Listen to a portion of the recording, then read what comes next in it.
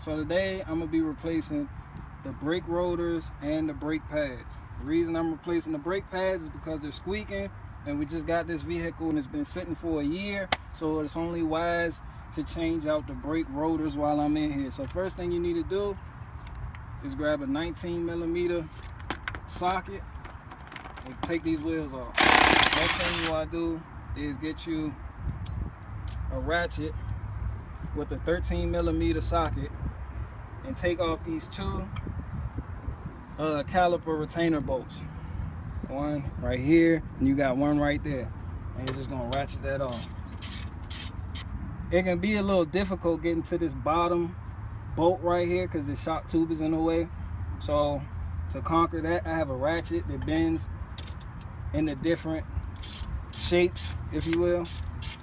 So next thing you're gonna want to do, since it has this retaining tab right here, this retaining tab or this metal spring right here, you're gonna want to pop that from contact with this bracket. So pop that loose. It's gonna be a little tricky.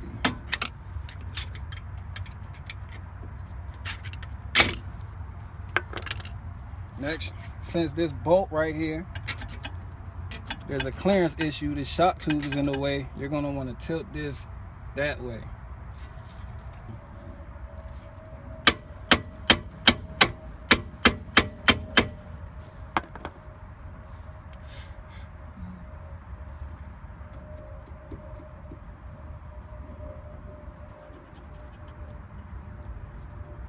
Stop. Alright, so I got this metal retaining tab loose. I got that situated where it's out the way. I got this bottom nut off.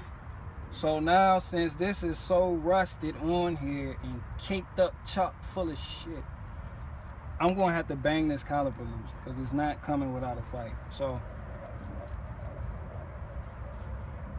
get you a 3-pound sledge or your weapon of choice and just go to town.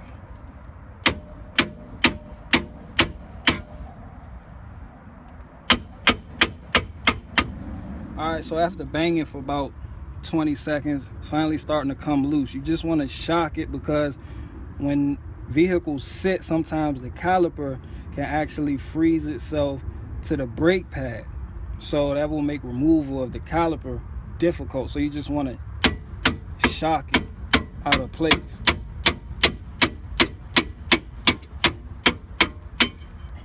And we have successfully freed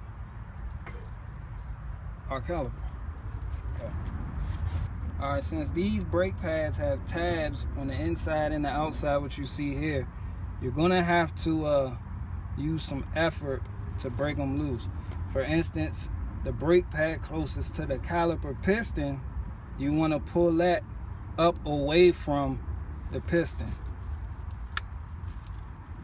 And the brake pad on the outer wall, you just want to push down on, which is bloody difficult because it's rusted to hell.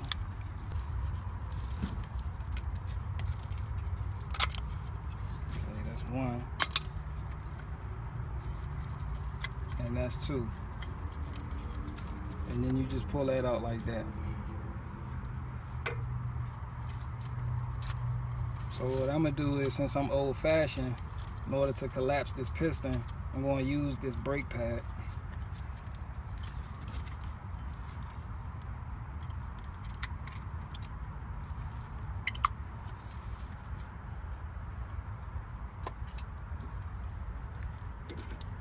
Set it up like such. Just take a large C-clamp.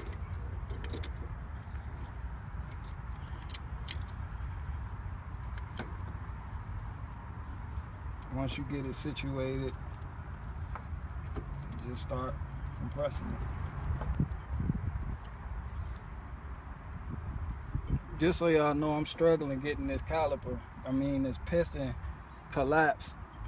It's definitely due for a new caliper. Get that done with your caliper, and you're in a situation like I am, where the rotor is completely frozen to the down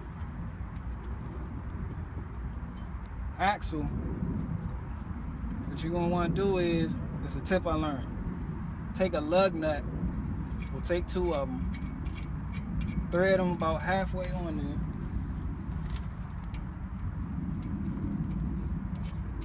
One on either side. Then you want to take your hammer and hit right here. Since you're replacing it, you want to hit right here where your caliper used to be. If you hit it over here, this is where your splash shield is, and it's not going to have the same effect. You want to hit it right here. And these lug nuts are going to catch it so it doesn't fly off and smack you in the face. So a couple good whacks, 3-pound sledge, should be good to go.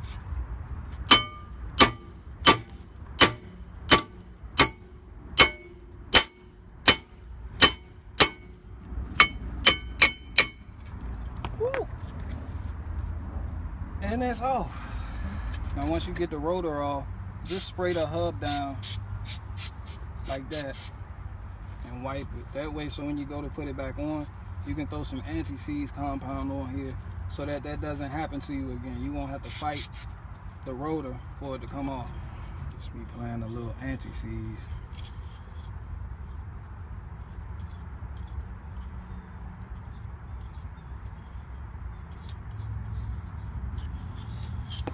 Now when you get your new rotor, you want to make sure you clean it, especially if they mailed it to you, because when they mail it, they put a grease on here so it won't rust between the time they mail it out to you and the time it gets to you.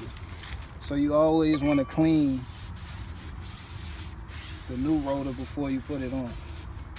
And when you finish doing that, it goes back on here.